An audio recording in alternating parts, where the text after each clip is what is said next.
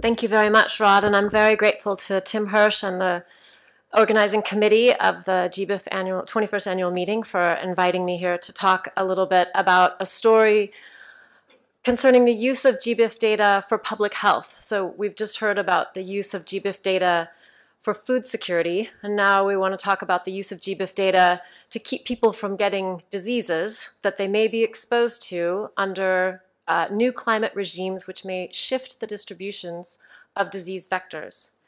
So I want to first say that I was a co-author on a publication with a bunch of public health experts, of which I am absolutely not. And so I do know a little bit about modeling climate change impacts to species distributions, and I will do my best to convey the story that I was part of together with a team of public health experts. So this story begins. Okay, let's try that again. Sorry, Kyle, I don't know what I just did.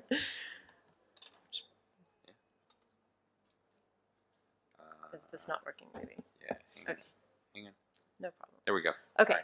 So this story begins with a really simple diagram to try to convey what is the interaction that leads to the emergence of a disease. There are several conditions that you have to have. There are conditions of the environment that have to be conducive to the existence of a pathogen, but those pathogens we very rarely can directly understand the distribution of those pathogens because they're residing in a host. And it's really the interaction of the environment, the host, and the pathogen when those conditions come together across those three different factors that we have the emergence of a disease. And so, of course, it makes absolute sense that under conditions of a changing environment, where we are now witnessing sort of unprecedented rates and magnitude of global change, and that is a condition to which we are committed now moving forward into the 21st century. So under those conditions of a changing environment, this sort of triumvirate, right, this trilogy of conditions is going to change itself. And in the world of public health, we most want to understand, where are new diseases likely to emerge? It's a story in public health. It's a story about preparedness, about anticipation. Do we understand where we might be exposed to diseases that we have not been exposed to before? And can we educate the public health community to anticipate the emergence of those diseases? So trying to predict the distribution of where new emerging infectious diseases may be has to do with understanding the relationship between a changing environment and the changing distribution of its hosts that are carrying pathogens. So there's a really active community that are looking at how a changing climate in particular is affecting the link between hosts and vectors and emerging infectious diseases. And so this is a really active area of research because there are literally lives at stake here. This is the health of communities, billions of dollars. I mean, it's actually quite relevant that we're in the midst of an Ebola sort of issue while I'm standing here giving this talk. We're witness right now to how these emerging infectious diseases are in fact costing us a lot in dollars and a lot in terms of the health of communities. So our particular contribution was about a series of viruses called they're Henipa viruses. So there's a Hendra virus and a Nipah virus. I'll talk a little bit about that. And Peter Daszak is the lead author. He's the president of EcoHealth Alliance based in New York City, which is pretty much the premier wildlife disease ecology organization in the world. And we had a very simple premise that vector-borne diseases are sensitive to changes in climate. And we wanted to understand for this particular series of vector-borne diseases, the distribution of those vectors, which are bats, depend largely on climate. And therefore, the disease distribution depends on the vector distribution. And we wanted to see if we could predict the potential distribution shifts of the disease vectors, essentially as part of preventative public health measures. Can we anticipate where this emerging infectious disease might be appearing under conditions of future climates? So we looked at 15 different bat species that collectively harbor about 81 emerging infectious diseases, but we focused on the Hendra virus and the Nipah virus. So together that represents a genus of Henipa virus, which are Paramyxoviridae, a very virulent, very pathogenic viruses. They essentially are transmitted when people interact with, when bats interact with domestic wildlife, domestic animals that interact in areas of dense human population. So that describes quite a few areas on the planet.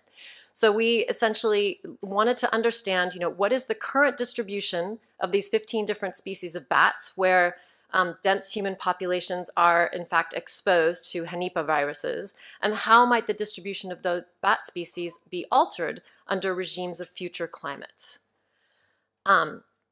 So this is sort of what we started with. This is, if you go to the International Union for the Conservation of Nature, the IUCN, and you take the total extent of area polygons that are represented for these 15 different bat species, this is the map that you get. So this is the distribution map from IUCN, almost certainly an overestimate, since those extent of polygon occurrence records are really quite tend to be an overestimate, so when you combine 15 of them.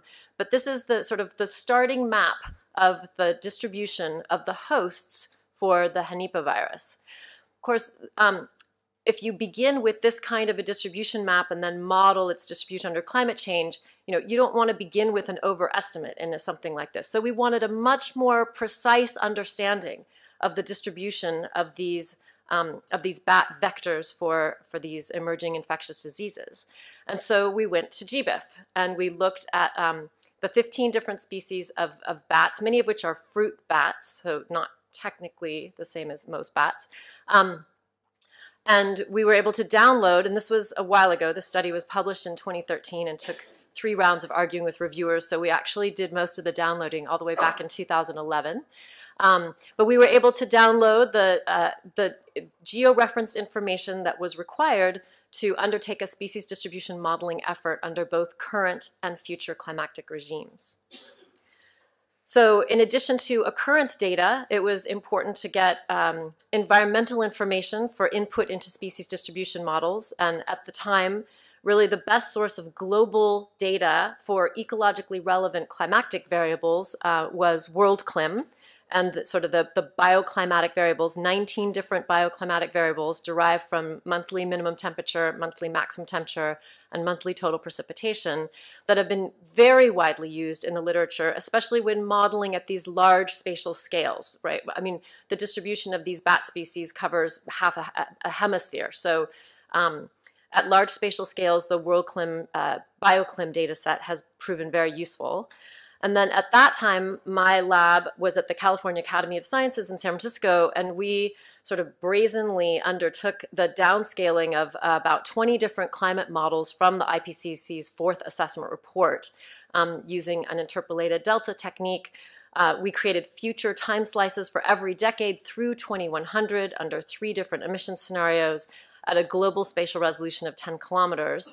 We're not using this data set anymore, but at the time it was sort of the perfect data set that we needed to investigate how different climate models projected different future distributions for these 20 bat species, 15 bat species, and to be able to look across different climate models for the degree of model agreement. So we had some estimate of uncertainty in our future projections. So I'm not at all going to belabor species distribution modeling, but essentially I've just reviewed the 3 essential components that we needed. We had to have occurrence records, which we found from Gbif. We had to have environmental records for both the current and the future. And we used the maximum entropy species distribution modeling algorithm at that time, which has been shown to be most effective with presence-only data, which is what we have when we download Gbif observations, or actually most observation records. So then we took 2 different approaches to asking this question. One is an approach trying to understand how species richness might change in the future, and then the other approach is one looking at what is the degree of model agreement about the distribution of any one of these 15 hosts. So this is just a cartoon sort of reflecting, let's first examine what are the shifts in species density, right? Are we going to move from 2 species to 12 species that suddenly occur in an area under future climatic regimes? And so we begin, of course, with a map of the potential present distribution. So here, the richer, the more red colors is high probability of the highest number of species. So that this is for the present day. This is our baseline, right? So we've taken observation data, used current bioclimatic conditions, and created a current model of species richness across the locations where these 15 bat species currently occur. And so notice, especially for India here, there's only high species richness in the very edges of the coast. Throughout Southeast Asia, this is the place where these bat species and, in fact, Hendra virus and Nipah virus cases are currently recorded. And there are no currently recorded Nipah virus cases from Africa, although there is the potential distribution of quite a few bat species there. So now we're projecting into mid-century, the 2050s. We've just used one scenario of future greenhouse gas emissions, which is a relatively aggressive scenario of an increase in greenhouse gases, one that we're actually undershooting at the moment. And so we're looking at the shift in distribution of bat species richness, but we've just taken all 20 of the climate models that we used and created a single ensemble average. So we're just saying under one possible future climate scenario, what is the shift in bat species richness? And you can see here in India a very significant increase under this 20 model ensemble of future climate conditions. So many more species of bats will find that the climatic conditions are suitable throughout a larger part of India. Southeast Asia remains sort of under attack, but it's currently there already, so that's not new, but it may be increased in prevalence. And much more region of Central Africa has much more species richness under this particular modeling effort. We can also take a second approach of looking at the variability across global climate models. And this is one of the most paralyzing issues about dealing with future projections of who's going to live where under climate change, is that there's so much uncertainty in these forecasts. I mean, depending on what time slice you use, what variables you use, which global climate model you use, which emission scenario you use, which distribution modeling algorithm you use, there's all these choices that one has to make in exploring sort of future conditions of where distributions of biodiversity may be. And so one of the aspects that is under our control in making future projections is to look at a whole lot of different climate models and seek understanding of where do they agree with one another. So if you choose, a single time slice, a single modeling algorithm, a single emission scenario, and look across many different climate models, that gives us a degree of confidence when we find that a whole lot of different climate models are agreeing that the same area may present suitable bioclimate for a given taxon. So in order to look across all the 20 climate models, what we've done is combined all of the occurrences from all 15 species. So you might think of this as the current potential distribution of the Nipah virus superbat. This is like all the 15 bat species sort of merged into one, so that any of these areas are potential current distribution for any one of these 15 bat species. So sort of the global potential distribution of the Nipah virus superbat. And then we looked at, so we took this represents essentially the baseline of the bioclimate for any of these 15 species, all of which harbor the Hendra or Nipah viruses. Then we asked this question across 20 different climate models. So if we look at that current distribution of the superbat, what is its distribution under 20 different versions of future climates?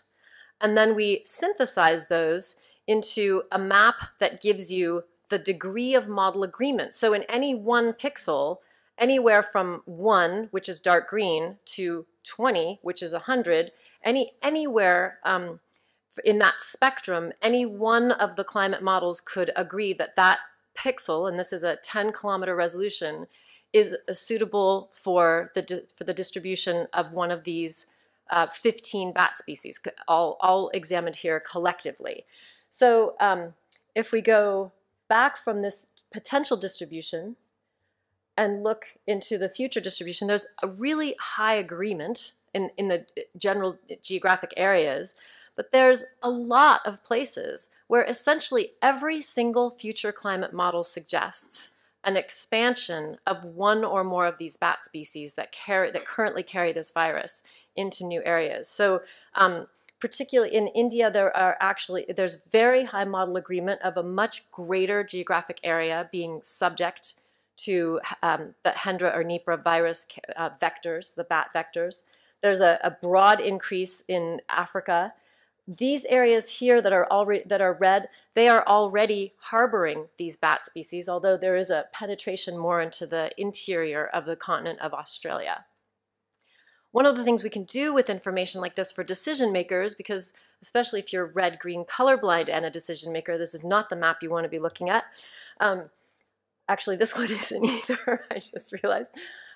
So we can say, okay, based on some kind of threshold of model agreement, in this case a fairly rigorous threshold of model agreement, where can we just say that the current conditions are projected to remain stable by mid-century? So that is places where the bioclimate is suitable today, will they remain suitable by mid-century? Where are the places where actually conditions are suitable today that may no longer be suitable in the future? Because that's sort of the other part of the story we don't hear that much about, is that some shifting distributions will actually go in our favor, where the current conditions are suitable and in the future it may not be. In this case, it's represented by the blue areas, which are not so prevalent. And then the red areas represent expansion into new habitats according to 75% of the models. So 15 out of 20 models had to agree in order to even create a map like this, which is fairly high model agreement when you're projecting, 40 or 50 years out into the future. One of the ways that you can use a map of information like this, because of course it's not just about bioclimate, right? It's about interactions, for example, of human density. So this is a map where the darker areas are the influence of human population density. And this may in part explain why we haven't seen that much emergence of Nipah virus in Africa, even though the bats are there and the bioclimate is suitable there, is because the population density is relatively low there compared to a country like India. These red dots that aren't showing up that well, these are current outbreaks of Hendra and Nipah virus in India. So it is here, it is prevalent.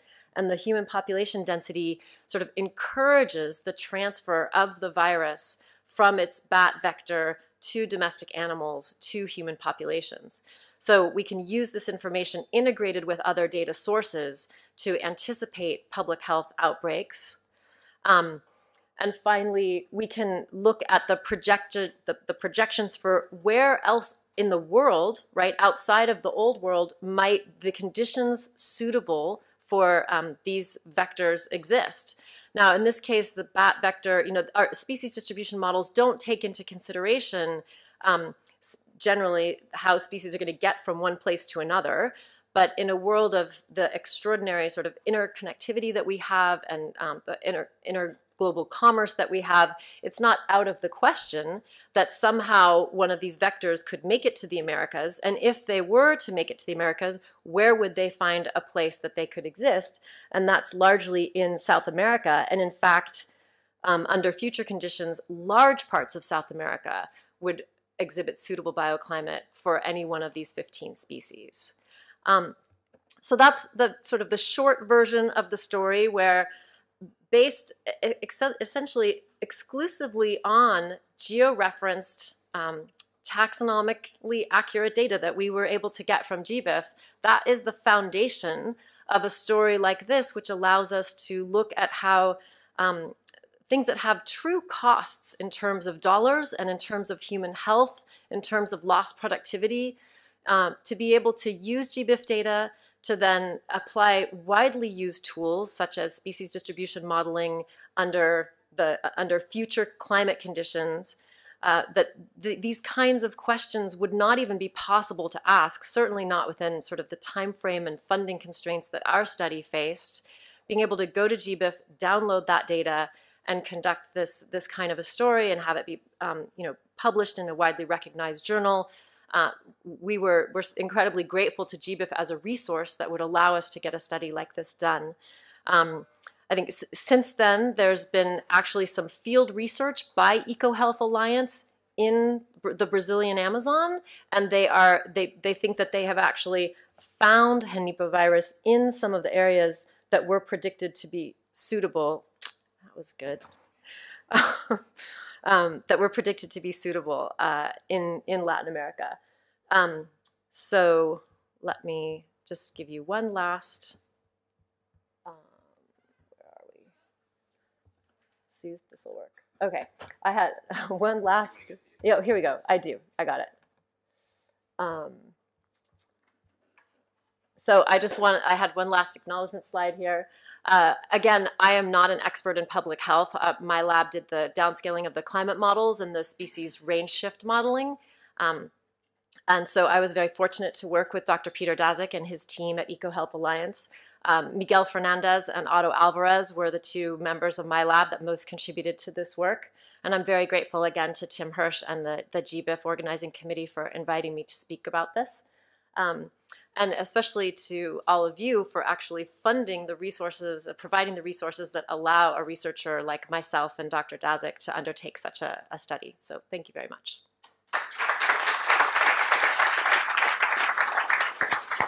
Thank you, Healy. That was a great, somewhat scary presentation. One quick question while we change slides.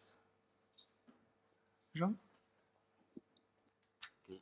I would like to thank very much Healy for the presentation, also the importance of the subject. Okay. Really, environmental data are very important in niche modeling. But among the environmental data, let's say the climatic data or parameters are not the only to affect the distribution of species. My question is there any barrier of the distribution, spatial distribution of the species of the bats? And if there are environmental or let's say physical barrier, for instance, for their distribution, how did you account for this in your modules? So the question has to do with the fact that the environmental data, the largely climatic data, is not the sole determinant of any given species distribution. And in our case, for these 15 species of bats, are there non-climate data that would provide some kind of a barrier to their distribution? And if so, how did we take that into consideration? So the answer is we did not use any other data besides the 19 bioclimatic variables. Our rationale is most of these bats, and especially the ones that most often end up being the vector for the translation of Hendra or Nipah virus to human populations, are fruit bats. And the fruit bats are very tightly connected to trees, which are very tightly connected to temperature and precipitation regimes. And because they're sort of omnivorous when it comes to fruit, it's not like it's this particular tree that only grows in this soil, that only grows in this slope or aspect of a particular mountain. Most of those species are sort of omnivorous frugivores. And so that was actually a question that we were asked by one of the reviewers, who was sort of satisfied with the answer that because most of these bats are very tightly connected to fruiting trees, and the trees themselves are very connected to temperature and precipitation regimes, that's as far as we went with this particular study. But it's an important observation that you are making. Thank you.